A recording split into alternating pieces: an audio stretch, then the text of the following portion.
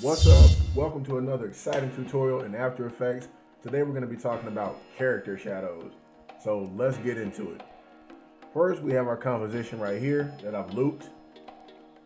Guy's just riding a bike. Okay, and if you want to make a character shadow, all you have to do is duplicate your composition, Control D or Command D if you're on the Mac, grab a fill out of your effects and drop it onto that layer. Then what we want to do is change this color to black.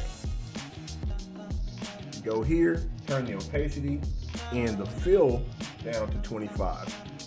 Now what we want to do is we want to take our anchor point tool right here. We want to drag this anchor point down this way. Then we want to make this composition 3D.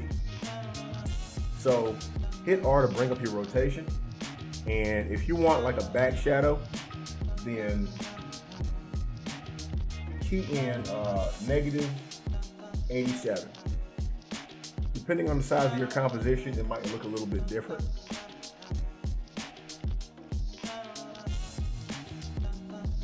And if you want one in the front, just change that negative 87 into a positive 87.